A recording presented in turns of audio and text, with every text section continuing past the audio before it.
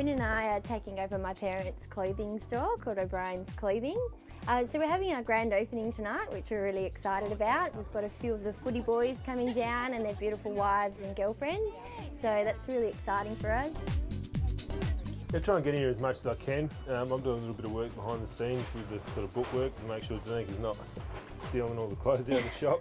But yeah, do try and get in here as much as I can between trainings, and I feel it's been a good release for me from footy and keeps my mind fresh, and it's a new challenge in life.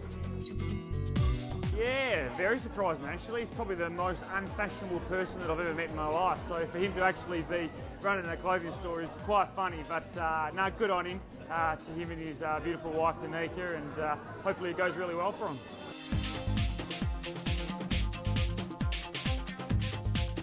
From double pluggers, West Perth football shorts and shearers singlets in Aquinas boarding house, to selling fantastic suits and ladies wear in the Whirlwind Ave Manning.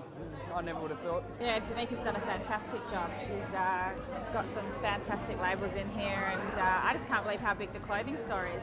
I've actually got my eye on a little something over there, so I might have to go and check it out in a second. Hopefully we get a discount.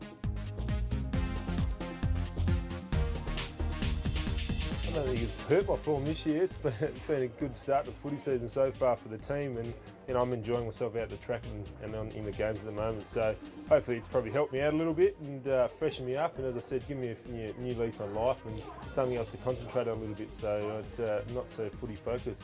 I like to think that it's contributing to his good form at the moment. You know, we're putting him to work, we're cracking the whip, so he's doing a really good job.